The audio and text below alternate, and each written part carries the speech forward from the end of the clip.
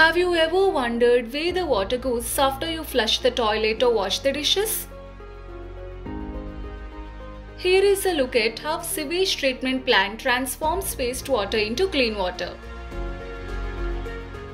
Throughout history, untreated wastewater has significantly threatened public health and the environment.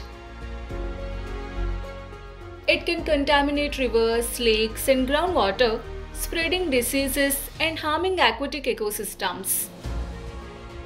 Thankfully, we have STPs. These incredible facilities act like invisible guardians, cleaning our wastewater before it re-enters the environment. Let us explore the fantastic process. Inlet. The journey begins here.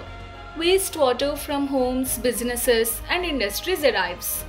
Large pollutants like plastics and rags are removed using screens. Primary treatment. Imagine a giant settling pond. In here, solids sink to the bottom while oils and grease flow to the surface. These are then removed for further treatment. Secondary treatment. Here is where tiny heroes come in. Microorganisms.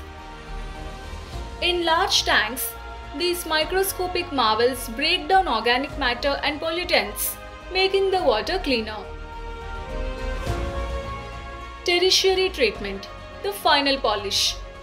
Any remaining contaminants are removed through filtration, disinfection, or chemical treatment. MEIL is actively involved in building STPs across Hyderabad. These state-of-the-art facilities play a crucial role in achieving the city's vision of clean Hyderabad.